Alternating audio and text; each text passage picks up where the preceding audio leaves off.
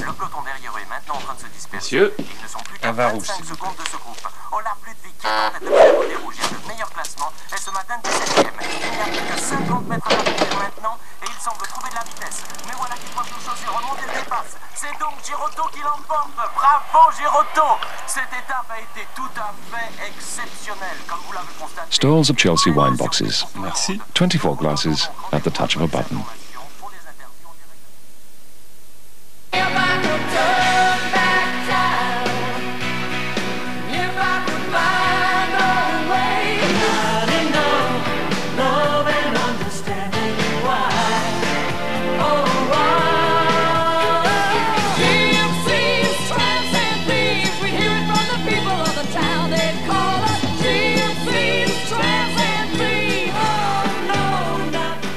Christmas, Woolworths is right up your street.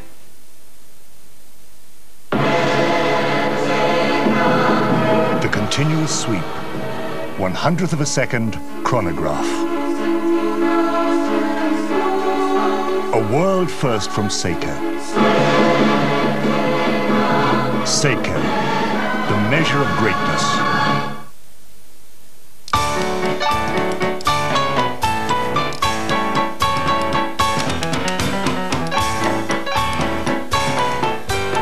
Draft Worthington is now available at home. Worthington with a widget. The ring pull that tastes hand-pulled.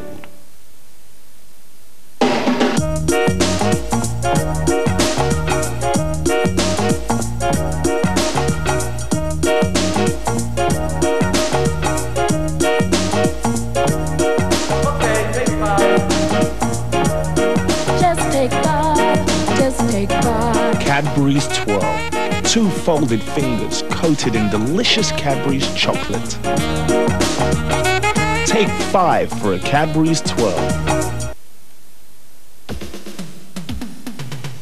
Do you think you can sing? Well, now's your big chance on Karaoke Challenge. Call in and record your version of a favourite song, or listen to the best and worst callers from last week.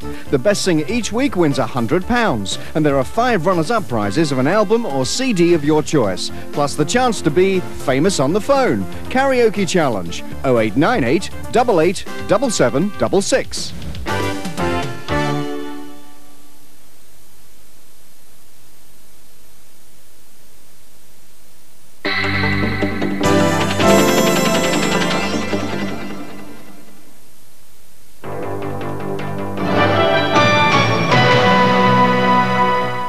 Britain finds itself isolated once again in Europe, this time over the question of our budget rebate. At the Foreign and Finance Ministers' meeting in Brussels, Britain was alone in saying we should keep the £2 billion rebate Baroness Thatcher negotiated 12 years ago. We will not accept any adverse change in terms of the financial effect that it has on the UK. It cannot really be accepted that the British government maintains a view that everything can be discussed except the British rebate. Britain argues that while we're only the 8th richest country in the community, we're the 2nd biggest contributor to community funds. Germany has acted to curb the racist violence sweeping the country. It banned one of its many neo-Nazi parties and rounded up 8 members of another far-right gang. The government said other groups would also be banned if the violence didn't stop. In Hamburg, the funeral service was held for the 3 Turks killed by neo-Nazi firebombers on Monday. And up to 50 people are reported to have been killed in a coup attempt in Venezuela. Fierce fighting lasted for 10 hours, during which the presidential palace was bombed by rebel aircraft. The government says it's now regained complete control. That's it for now. The morning news is at 5:30.